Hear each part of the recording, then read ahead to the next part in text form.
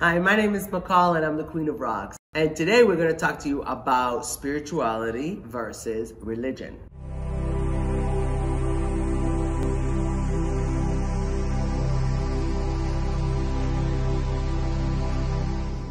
Interesting, isn't it? Because you're very spiritual. If you're religious, you're spiritual. But if you're spiritual without a religion, then there's a disconnect there.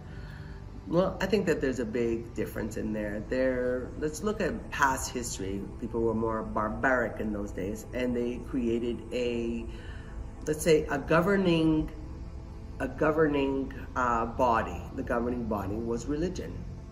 And at that time, they then also segregated them, right? So this is Muslim, which is not supposed to like Catholics or Christians, and then they separated many different ways. And then the Jews, then they're separated. So now we're talking about segregation. So if you really trail it back to history, it's very interesting about how this governance at that time, using spirituality, using God as the ruler, and then all of his ruler humans to make sure that that happens, right? Even the Roman time sacrificed Yeshua, which now is called Jesus Christ, but sacrificed Yeshua and used 200 years later, used the face as the martyr, right? To pray to that person 200-300 years later. And how that created a interesting business with tithing. And so there's a lot of stuff when you start looking at religion and how it kind of can morph into what other people think.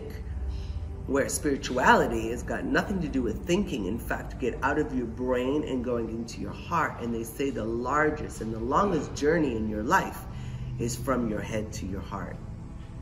And a lot of the work that I do actually is opening up the heart to be able to have a direct connection with spirituality.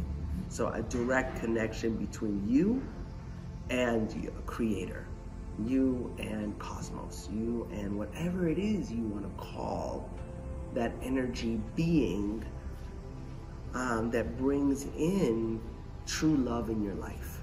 True love in your life. We can never ask another human to give you happiness, but happiness comes from within.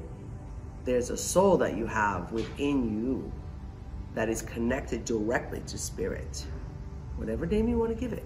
God, even Buddha, even Yeshua, even Muhammad, it's all the same, because now it's all energy, right? Everything is energy. So how do we connect to that energy, that source that can give you everything that you want? Love, support, guidance, truth, humility. It's incredible.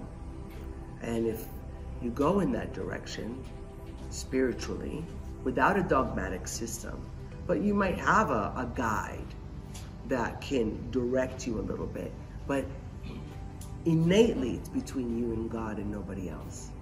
And the second you find that your teacher is no longer a student is when you walk away and find the new teacher that will teach you and elevate you to your next level. And that is beauty. That is true humbleness. That is true, your legacy work of divine connection. Being that divine person, connected, consciously person on earth, helping others. And being that way shower, the light worker. You can put a name on anything, but really, innately, it's between you and your creator. And that has nothing to do with religion at all. If that helps you bring that in, that's wonderful. And if you find that there's some spots that are maybe missing, then you go in that direction and find and fill in those spots. And that's it. It's just between you and your heart. Thank you so much for watching.